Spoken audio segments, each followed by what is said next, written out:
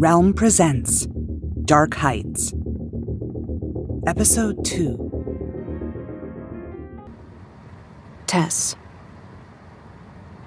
"You have incredible hair," Lina said, and she actually took a length of my hair into both hands and pressed it against her mouth as if she was kissing it, inhaling the scent of it.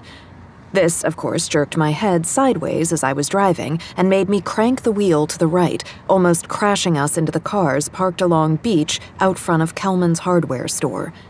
"Oh, sorry," she said, releasing my head. "That was impulsive."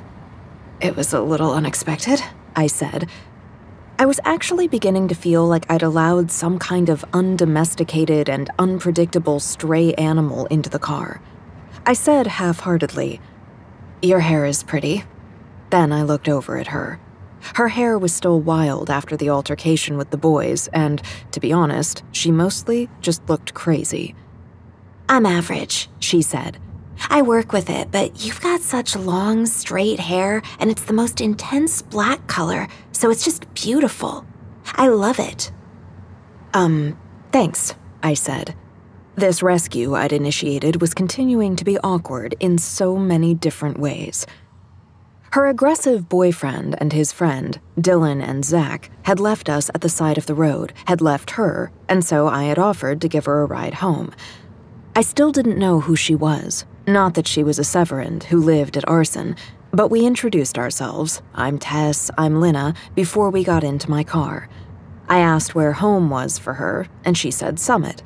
I was surprised, since I'd incorrectly assumed, what with her homemade-looking, or at least second-hand dress, that she was a kind of Molly Ringwald from Pretty in Pink, a basically plain girl from the poor part of town. Not that there was really such a thing in Park Heights. There were some trailers out on Amarana Street toward Topanga State Park, but hippies lived in those in a kind of commune, I think.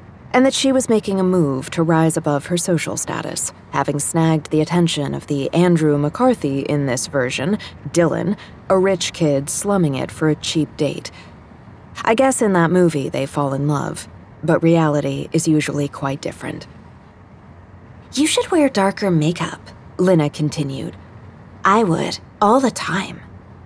Lina flipped down the passenger side sun visor and looked at herself in the tiny mirror as if to confirm that she was in fact dolled up with overdone dark eyeliner and mascara, dark red lipstick.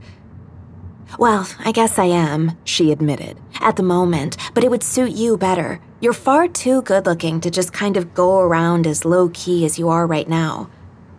"I was just coming home from work. Not sure my boss would want me to be all Queen of the Goths for my shifts." I thought about this.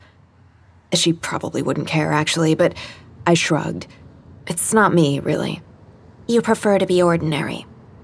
"Ordinary?" I echoed, pretending to be taking offense. "I said you were good-looking just a second ago. You know what I mean," she said irritably. I laughed. "Don't be so easy to tease." "Oh," she said, and then sighed deeply. "I've been told I don't do well with jokes at my expense." "Well, what I want to know," I said, negotiating one of the hairpin switchbacks on Beach as it ascended the hillside, "is what you're going to do with your mean boyfriend Dylan. And what I'm really asking is, in case you're not catching the subtext, are you going to break up with him? Like, right now?" "He's not my boyfriend," she said. "I'm pretty sure he doesn't know that." "That's his problem." "How did you meet him?" "He goes to school with my brother." She looked at me. "Do you think Dylan's attractive?" "Not really, no." I almost said that Dylan's friend was better looking, but I held that back, because did I really think Zach, a high school kid, was hot? That was weird. Maybe I had spent too long with my love life shut down the way it was, but that's how I'd wanted things since I came back to Park Heights. Mrs. Markova, my favorite Russian lady, had just been telling me the other day that I needed some romance in my life. Also, I didn't actually know if Zach and Dylan were in high school. I had just made that assumption. Maybe they were older. "It's kind of not the point," I said to Lina, "if he's attractive or not. If he's going to treat you like that, it more or less eclipses everything else." I looked over at her. "Don't you think?" "Are you giving me some big sister advice?" Lynna had that strange, sideways smile going on again. It was like she was somehow both totally innocent and unwholesome at the same time. I pressed my point. Well, what was going on? Why did you get out of their car? Her smile disappeared. I saw the same look come into her eyes that I had seen when I'd first helped her up from the grass.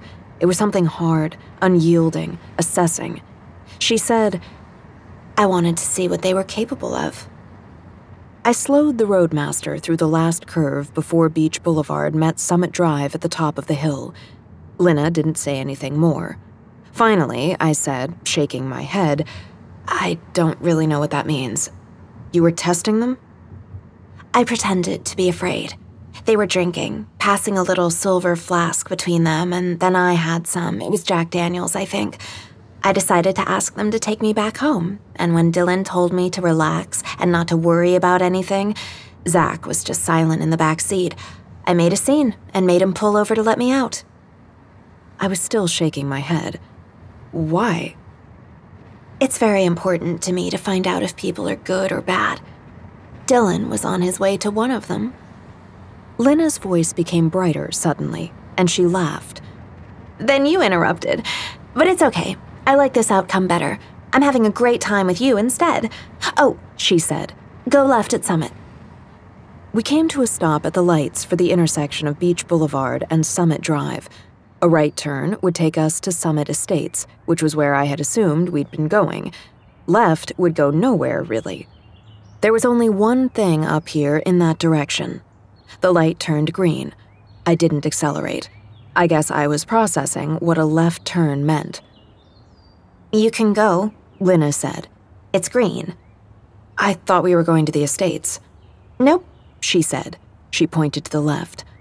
I live over there. At the mansion? I said, hearing my voice rise, incredulous. At Arson? Yes, she said simply. Okay, I said, turning left. Lynna said, You pronounced it right. Arson. A lot of people say it wrong. Arcine. Nope. I tell them it sounds like the word arson. Like setting things on fire.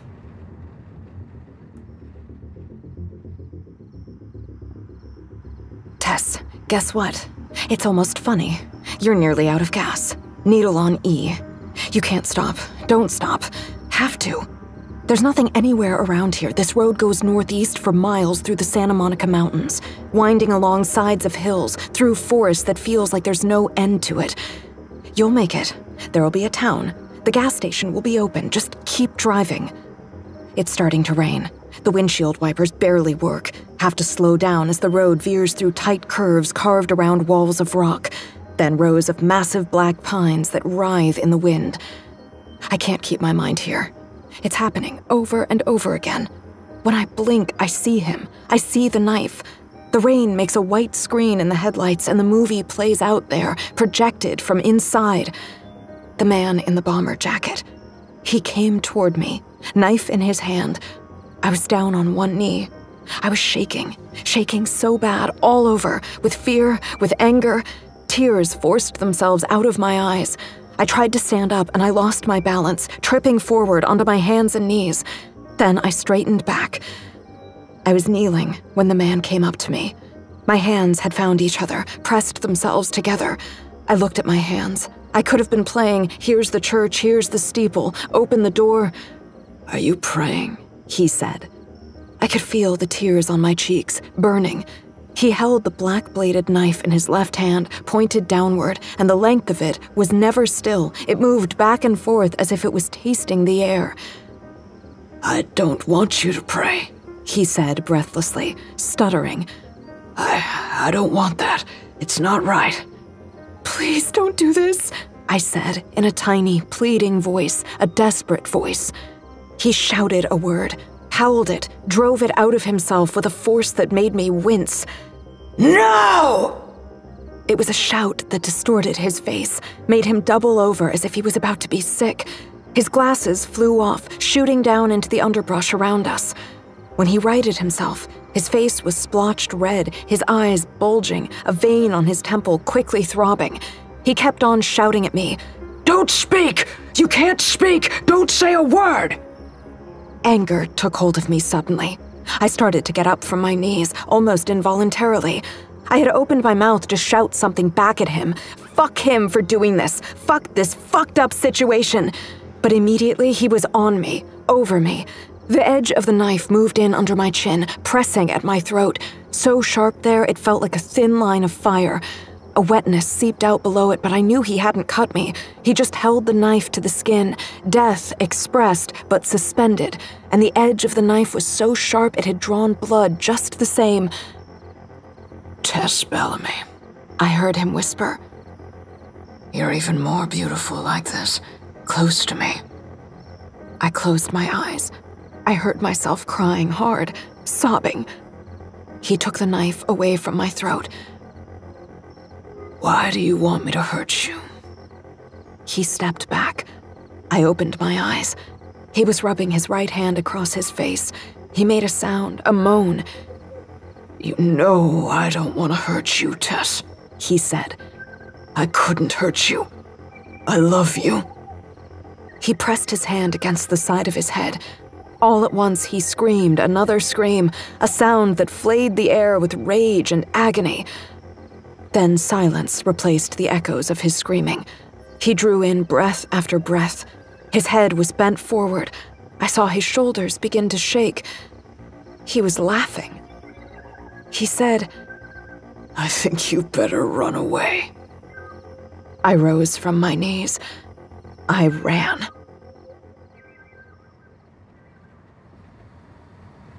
Are you a virgin? Lina asked me suddenly. We were approaching the gatehouse that stood sentry at the entrance to the grounds of the mansion.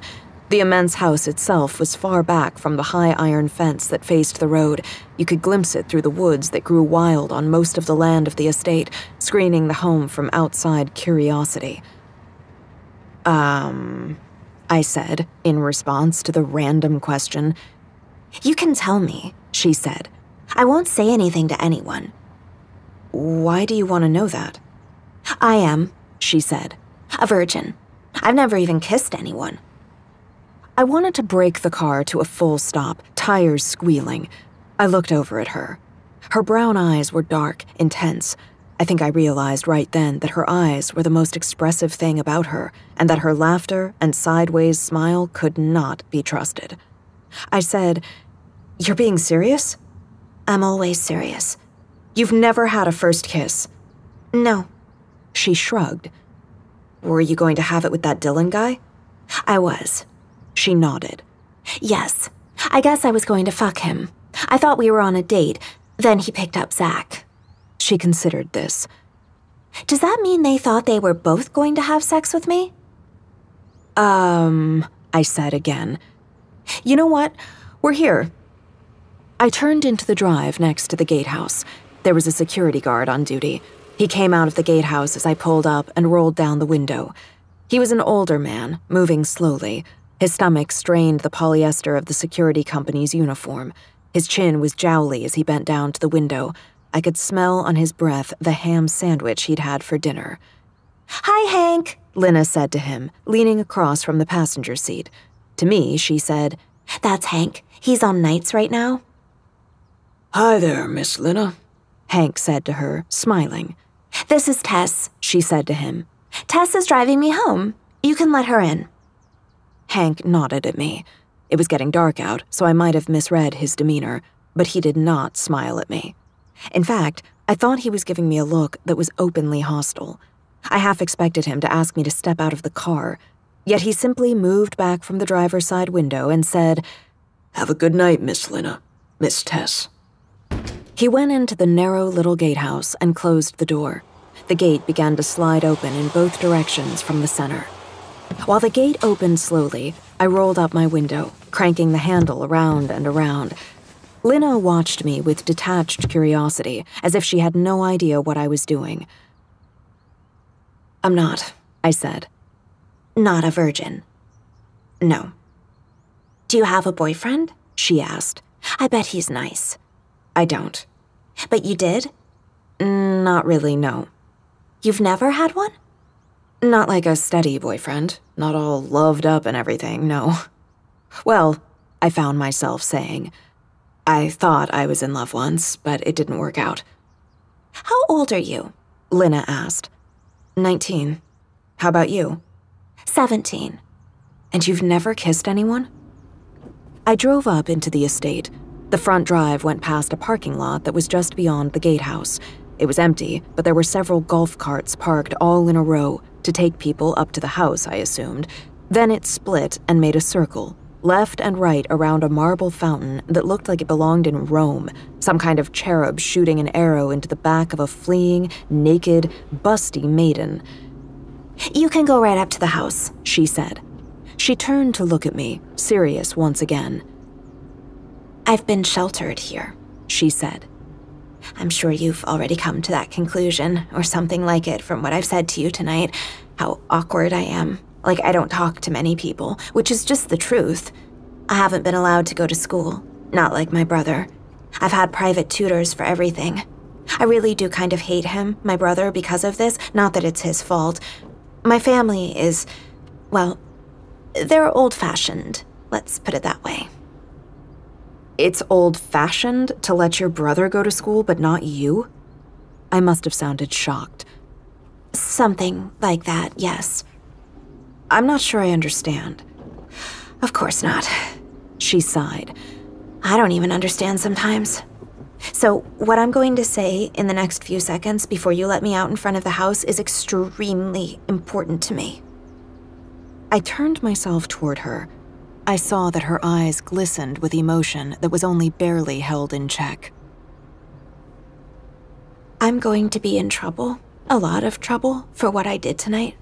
I thought it would be worth the consequences, and I was right, but not in any way that I anticipated. I don't have friends.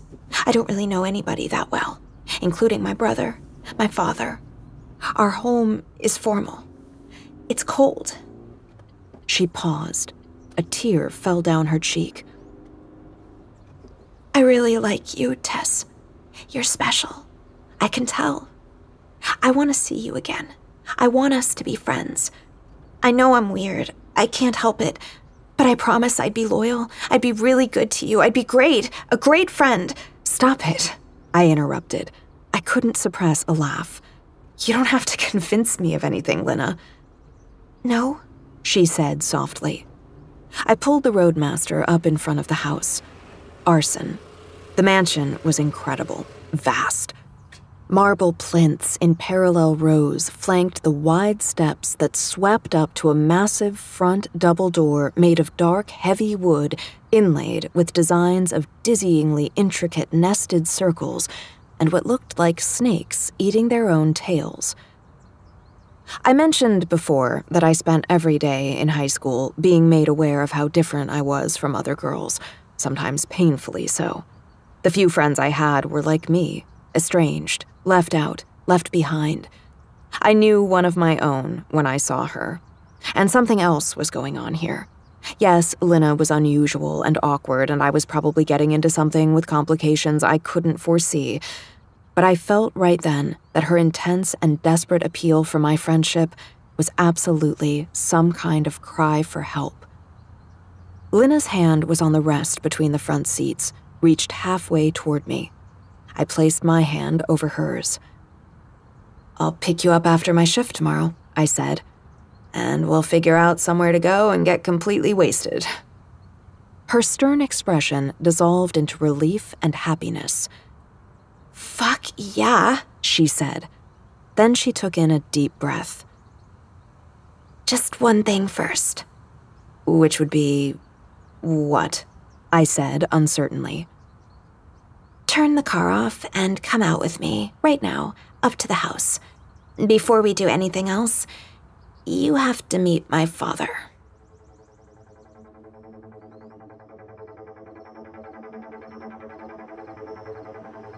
Majeaux. Begin journal entry. The men came out of the dark as I walked from the diner to the B&B. 3 men, 2 in front and 1 that was quiet behind me, but I knew he was there. I could feel their intentions, the sharpness of their thoughts, scraping violence out of the future. I shook my head. surprised and chagrined that I had been discovered so quickly. And yet, there was something gleeful in me, a freedom found in the simplicity of the moment.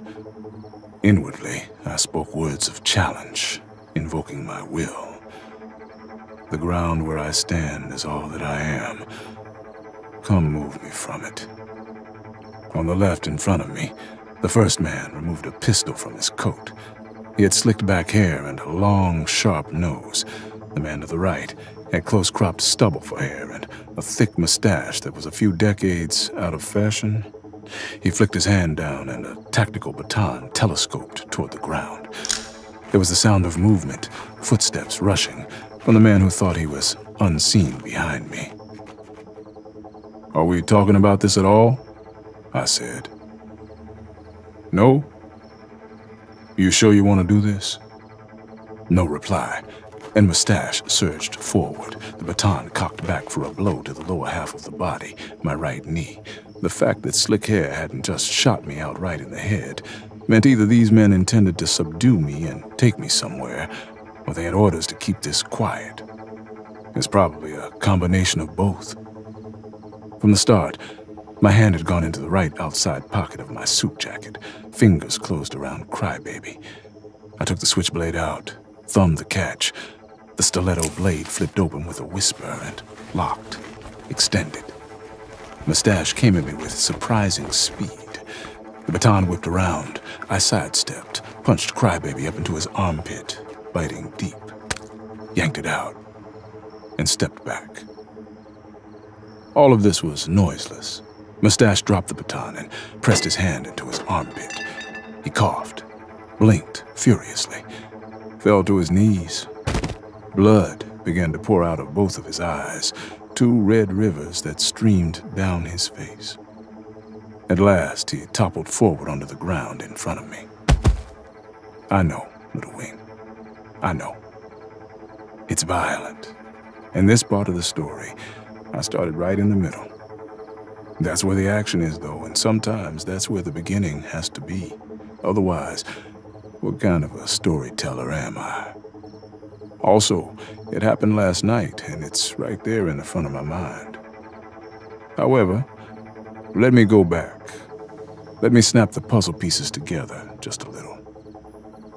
You already know I spent that night, 2 nights ago now, in the motel room at the Evergreen, dreaming. I woke up at midday the next day, and I was still so damn tired, so spent. I should have known right then what was happening. It was the sorrow coming on. But I wasn't thinking clearly. I was still half submerged in the deep echoes of all that dreaming, only half awake. Gary Cooper checked me out of my room. It was like he had never left his little niche behind the front counter. I could have sworn he was sitting in exactly the same position, wearing the same clothes, watching the same black and white movie on his little TV. "It was a pleasure, Mr. Majeaux," he said to me as I left. "Come and stay with us any time you're in town. Always a discounted rate for a man of your stature." I walked out to Beach Boulevard. I didn't know where I wanted to go. I was exhausted. I could have stretched out anywhere, in a doorway, beneath a tree, behind a garbage bin. Just close my eyes and lie there.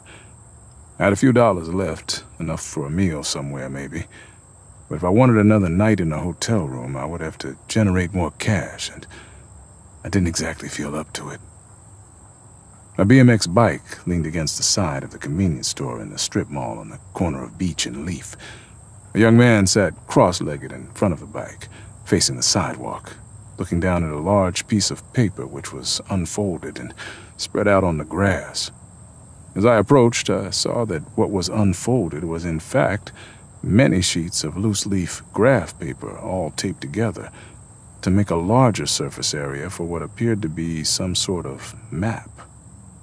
The young man looked up from the map and looked at me when I stopped and stood over him. I can only blame the onset of the sorrow for the fact that I hadn't noticed until right then he was wearing a Mexican wrestler's mask. We did not speak to each other. At that moment I thought little of it. He held a pencil in one hand as if he had just finished drawing something on the map, which was oriented so that I could read it. while the lines of the streets on the graph paper were bold and straight, and the houses, buildings, and trees had been drawn, in pencil, with some skill, the words written next to each destination and place of interest were illegible. Jumbles of backwards, upside down, even imaginary letters that were either some kind of personal code or written there by someone troubled in their mind. I saw that one place on the map had a description written somewhat legibly, though misspelled, and the words crudely formed in the manner of a small child having only begun to learn how to write. It was a drawing of an old house with a garden out front, 2 stick-figure women with skirts, one with very long hair and the other with short, spiky hair, stood in the garden, holding hands. Jenny, with one N, and Karen's bed and breakfast. All at once, the young man snatched his map up from the ground and folded it over and over into a thick bundle of stacked pages, which he stuffed beneath his shirt into the waist of his jeans. He snatched up his BMX bike and went down the street without looking back at me. I had seen on his map that the bed and breakfast wasn't far from where I stood at the corner of Beach and Leaf. I smiled a little. There were 1 or 2 things I could probably do in order to find lodging there. I pressed the button to flash the lights at the pedestrian crosswalk on Beach Boulevard. I crossed the street. At the last minute, I was forced to leap to the far sidewalk as an old station wagon bore down on me without appreciably slowing, then braking much too late. At the wheel, a young woman with long, straight black hair waved at me, contrite, mouthing the word, sorry. I could have worked a spiteful end of magic to make her truly sorry. It would have been easy, like a shrug of the shoulders. I almost did it. But I couldn't risk drawing more attention to power, not after traveling from L.A. to this town. What I needed to do was focus on finding shelter. My approach to the bed and breakfast was one of reconnaissance. I walked the blocks uphill on Beach and turned to the left onto Mayfair Street, lingering at the corner where I untied and retied my shoes, having a look at the house which was 3 properties down from the main street. A white sign on the front lawn read, Mayfair House Bed and Breakfast. There was a pleasant flower garden occupying a good portion of the front yard. The house itself was quaint, painted in bright yellows and blues, had a welcoming front veranda where wicker easy chairs with throw cushions were an invitation to put the feet up and unwind. I doubled back to an alley behind the houses on Mayfair Street, coming up to the B&B from this vantage point. A small garage had been converted into a storage and groundskeeping building next to a concrete pad where guests could park. There was a blue Volkswagen Golf parked there now, the only car. A low fence separated the parking area from a landscaped yard which contained an elegant koi pool and a sizable stonework patio arrayed with metal tables and chairs that gave the impression of a sidewalk cafe. There were blue recycling and black garbage bins in a row along the side of the old garage. I began to go through them, looking for something I could use. Then I heard some movement in the yard. I sprang around to the back of the garage. A woman came out from the yard and closed the gate and the fence behind her. She was dressed in gardening coveralls, dark at the front from kneeling in the earth, that hugged her full figure and round stomach. Her short-cut hair was nearly purely white, not dyed that color, but naturally grayed to pearl, which might have been the only feature that dated her otherwise ageless, unlined face. She looked around surreptitiously. She produced a cigarette and a lighter from the pocket of her coveralls. I narrowed my eyes. A cigarette is an easy thing to interfere with, even at a distance.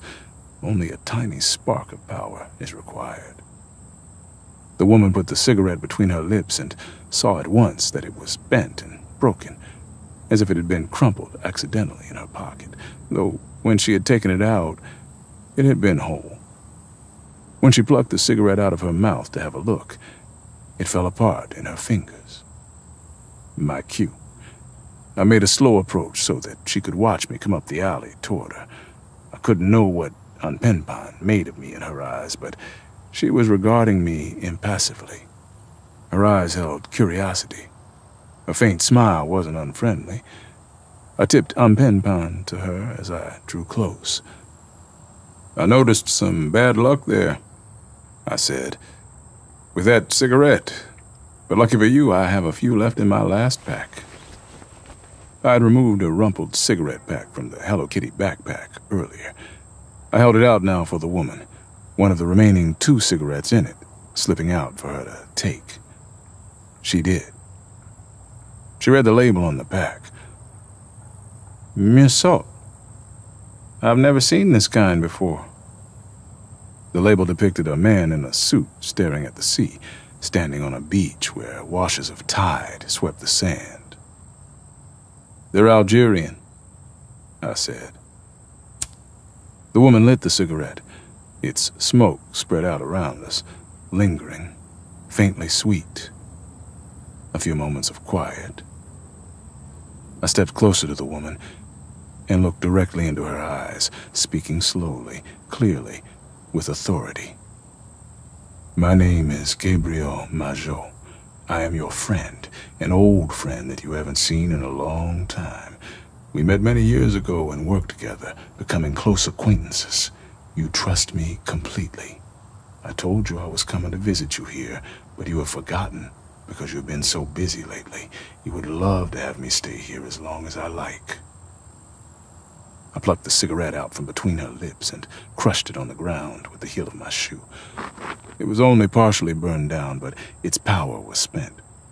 The woman blinked a few times in rapid succession, then looked at me, her wide eyes startled, caught in a conflict of confusion and clarity.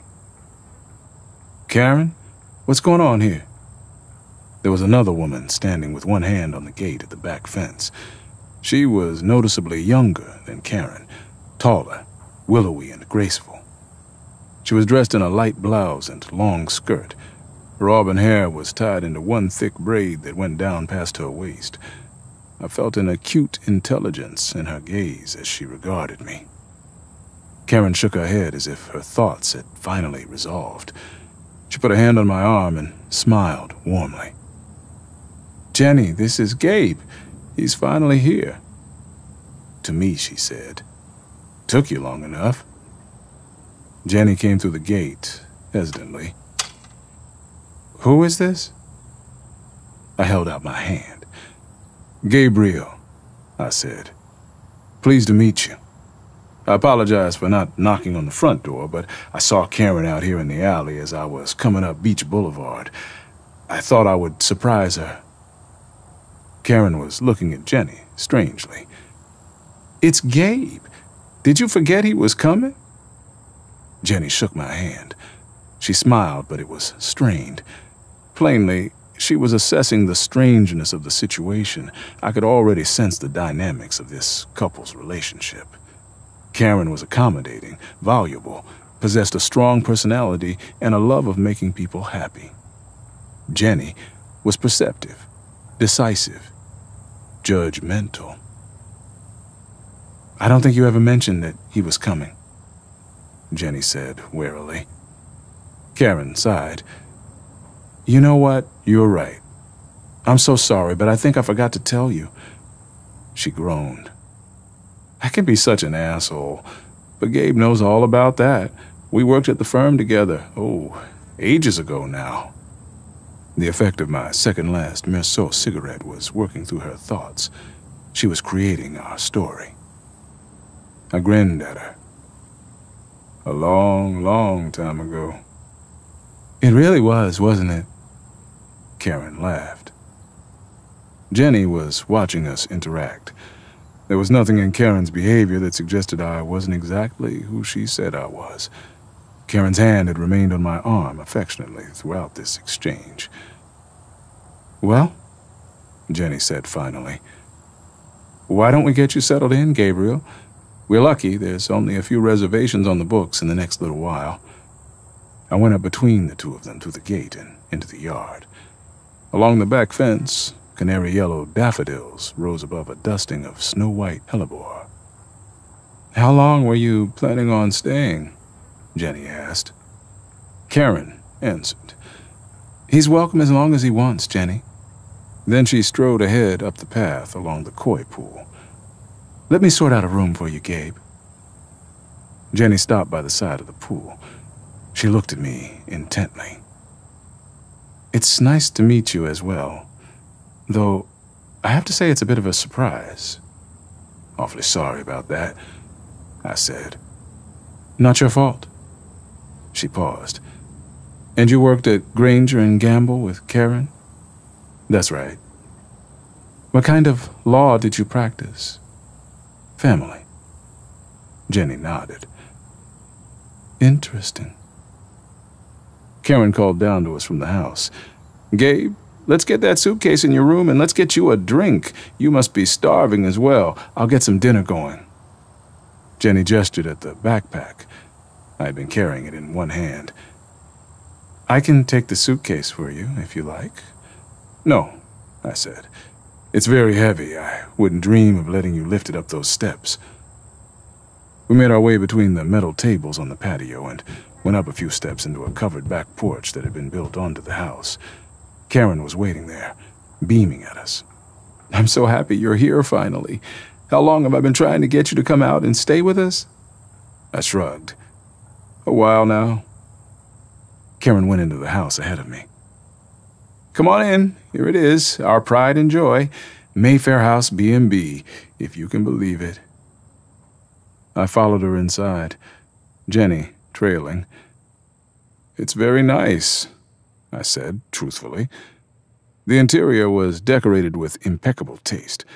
What stood out was an abundance of original artwork, taking up nearly all of the available wall space, giving the house a vibrancy that helped transform it from being simply someone's home into a place where guests were welcome. "You got the best room, up that staircase and down the hall, last door on the right." Karen clapped her hands together. "I'll make us some food." "Karen," I said softly, "if it's all right with you, I'll actually pass on that. I happen to be very tired, and I would appreciate the opportunity to have a late afternoon lie down." "Oh," she said, not disguising her disappointment. "I was hoping to catch up, Gabe." Jenny intervened. "Let him have a nap, Karen. He's tired." "I promise we'll talk all night long," I said. "Just like old times." "All right," Karen said. "But you'd better keep that promise." I turned away from the couple and headed up the staircase. The upper floor was decorated with even more artwork, a profusion of different styles and media that provided a kaleidoscope of colors and forms. There was a single shared bathroom at the top of the stairs and 3 or 4 small bedrooms along the short hallway. I found my room, went in, shut the door, sat down on the bed, rubbed tired eyes that felt like bruises in my face that would never heal, slipped off an penpon and put it gently on the bedside table. I wouldn't need to wear it all the time around Karen and Jenny. Their versions of me would remain constant now. I shook my head, laughing to myself. My tricks had found me a place to sleep, but it was going to take some work to keep up the forced illusion of friendship. A knock came at the door, followed by Jenny's voice. "Sorry to disturb you already, Gabriel, but I just wanted to have a quick word, if that's all right." I went to the door of the room, opened it. "Of course, Jenny," I said. "What's on your mind?" "This may come across as a little rude," she started, "but I feel it's important to get it out of the way, if you know what I mean." "Go ahead." Right at that moment, I felt a tremor come into my hands. I clasped them together to stop it. "Well, it has to do with Karen. You knew her a while ago, back when she was a lawyer, and I just think you should know that a lot of things have changed since then." I felt the tremors spreading, my arms, then my shoulders. I squeezed my eyes shut, forcing them open again with an exertion of effort.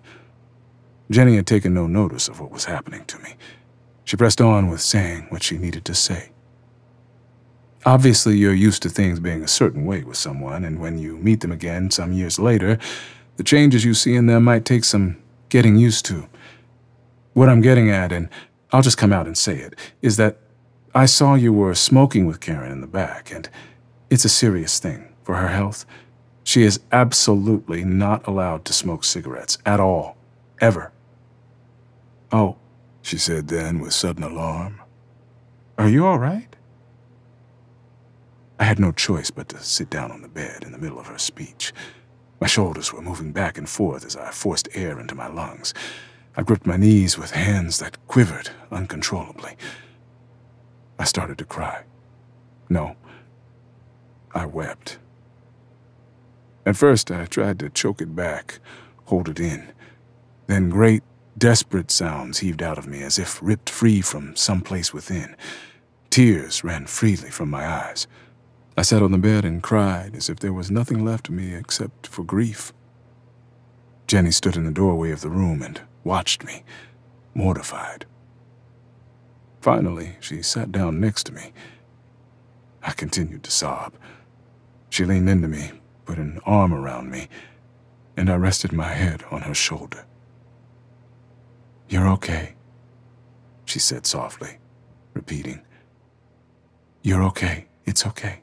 It's okay." The sorrow casts an enduring shadow. It is perhaps the greatest work of magic completed in history, a curse that affects men like me in different ways. I've known some who languish into a malaise that lasts weeks, months, others who strike out in anger at their loved ones, often tragically, and its reach is inescapable. There simply is no becoming what I am without suffering from it, and there is no feeling like it. An alien thing, a darkness from outside the boundaries of what makes you who you are. It overcomes all defenses and takes residence, becomes for the duration of its tenancy a second self, a tyrant self, commanding oblivion. As far as the sorrow went, I was fortunate. It made me incapacitated. It plunged me into depths of emotion without abandon, but only for a brief time. And when it left me, I was completely free of it. I have been hated by others because of this comparative ease of my passage through this affliction. Jenny still held me. Already I could feel the sorrow lifting. I was realizing belatedly that I should have recognized its onset in the last few days. The encompassing fatigue I had been feeling had always been a sure sign that the sorrow was imminent. "This is a good place to be," Jenny said. "It's safe. Whatever's wrong, we'll talk through it. Whatever you're running away from, Karen will know what to say, what to do. She's amazing like that." I took a handkerchief from a suit jacket pocket, wiped the tears from my face. "You're good," Jenny said, releasing me, moving apart, looking at me. "You're good now." "Thank you," I said. "That was intense," she said. I laughed. Jenny laughed. Suddenly, we were both laughing hard, laughing hysterically. I threw back my head and the laughter cascaded out of me. Jenny grabbed her sides and then suddenly slipped off the edge of the bed to the floor. I let myself fall back onto the covers. I felt as if I had reached a state in which tears and laughter were inexhaustibly inseparable. I covered my face, laughing and crying, into the lines on the palm of my hand.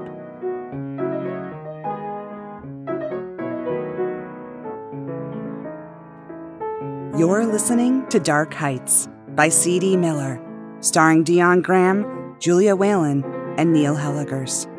Produced by Realm, your portal to another world. Realm, listen away. Dark Heights is created and written by C.D. Miller.